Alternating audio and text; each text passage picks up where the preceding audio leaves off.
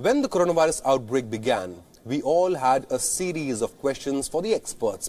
What is the Wuhan virus? How does it spread? What are the symptoms? What precautions must be taken? 4 months later, we have one question.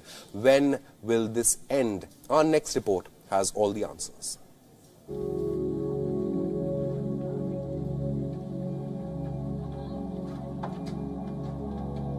When will the coronavirus pandemic end?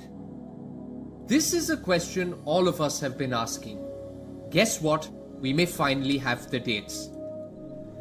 Researchers at Singapore's University of Technology and Design have given timelines. This is how they look. In India, the coronavirus will end 97% by the 25th of May. That is less than a month from now. The pandemic will end 99% by the 4th of June, and the coronavirus wave is likely to blow over completely by the 1st of August. The United States will have to wait till the 5th of September to completely come out of the pandemic's grip. The dates come with a warning. The pandemic could prolong if a country relaxes social distancing measures too soon. The United Kingdom is likely to contain 99% of the pandemic by the end of May. For Italy, the D-Day is the 30th of August.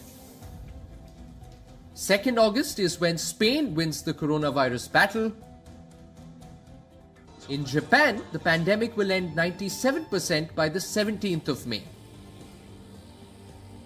These numbers bring hope for the Olympic host.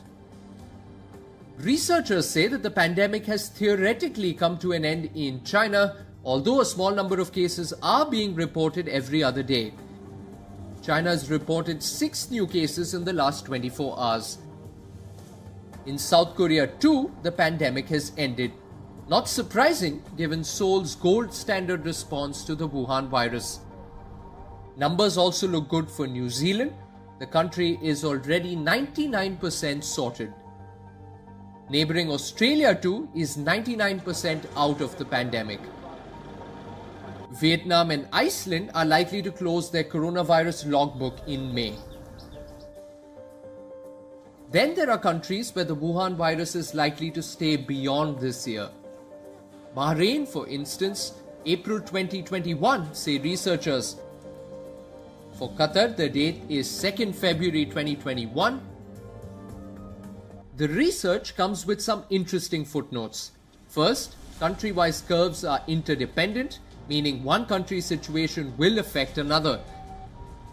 Second, countries must be transparent with their data. Is China listening? Third, international borders should not be open till the pandemic ends worldwide. Fourth, domestic social distancing measures should not be lifted in a hurry. The Trump administration should take a note of this. Experts warn that the Wuhan virus is complex and evolving, and relaxing existing norms could increase the risk of exposure. Finally, they say these are projections, but for what it's worth, these figures instill a much needed sense of hope to the lockdown world. Bureau Report, Beyond World is One.